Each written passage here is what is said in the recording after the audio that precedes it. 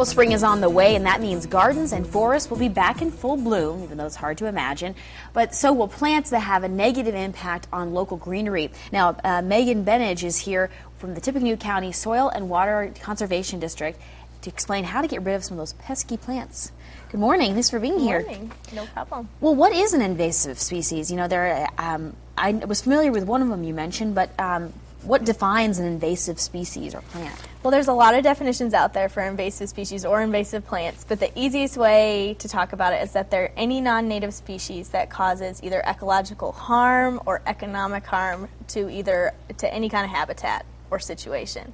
So you could be talking about streams, forests, lakes, your garden, your neighbor's yard, a farm field, anything.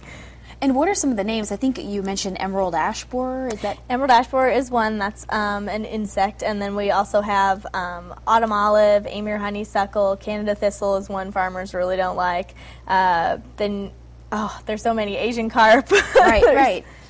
Now, in terms of in getting rid of them from our gardens, I was saying, can you find them in farms and your local city garden? I mean, is that something that's possible? Yes, it's highly possible. Invasive plants, and that's sort of what we're focusing on in this region, is that the problem with them is that they're so prolific and they just have an incredible ability to spread and outcompete native plants. And essentially it does have a huge economic and personal impact because they can wipe out an entire forest understory and suppress tree growth and all these other things that you don't necessarily think about. And they create monocultures, which decreases wildlife and all these other things. They're bad. Yeah. They're bad. Are they weeds? Essentially, is that what we call weeds? They're weeds. In most cases, when we're talking about invasive plants, we're talking about non-native. So they're things that usually came over from Asia or Europe or other places. And in some cases, they're plants that 50 years ago we thought were a really great thing, with great erosion bank stabilizers, erosion control,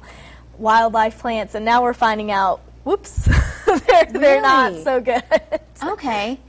And they basically sort of stamp out growth of the plants that you want in some ways. Right. In some cases, some of the plants have chemical pathogens that they release that actually suppress growth. So they're pretty nasty things. They just have a great ability to outcompete native plants. Well, what is the best way to get rid of these plants, and how can we learn more about if they're in our garden or our farmland?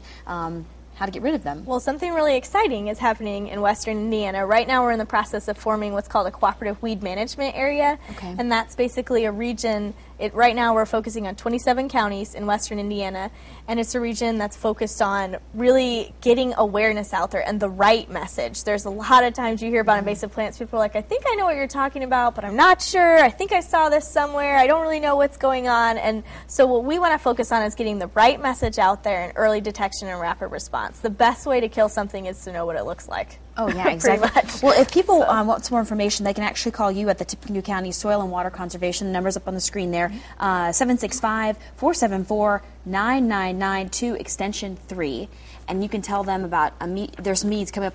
Yes, there's some regional meetings. Right now, southern Indiana already has a cooperative weed management area, fully formed, fully fledged. There are 36 counties. And now western Indiana is trying to get on this same bandwagon and form our own.